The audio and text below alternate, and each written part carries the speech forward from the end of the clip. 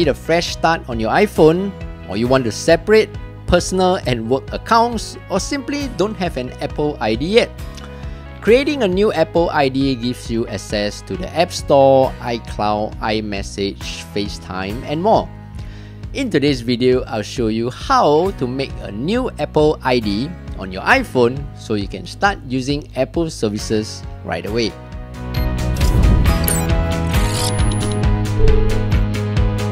Hey, what's up everyone, I'm Steph, and in this channel, I teach you quick daily tech tips that make your life a little easier.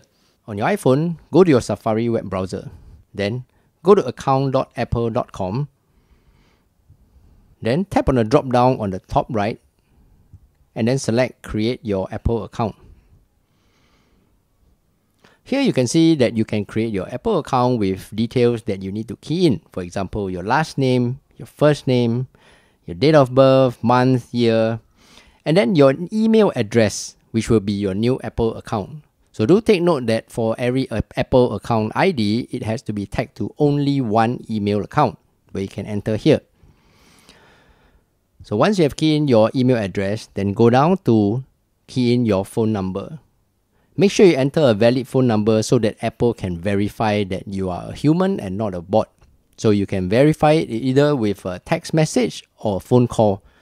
As you scroll down, you can see that there are two boxes that are checked here for announcements and Apple apps, music, TV, and more. These are basically advertisements, and usually I'll just check them off if I don't want any emails or messages to be sent to this email address.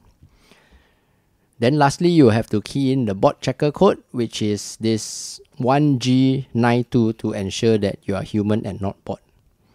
So once you're done, tap on continue and you will be able to create your new Apple ID. Once you have your new Apple ID, you can sign into it by tapping on settings and your name here. Then scroll down if you are logged into any existing Apple ID, and then tap on sign out, and then you can sign in with your new Apple ID. There you go.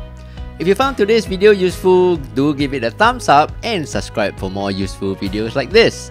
Until the next video, I'm Steph, take care and bye bye.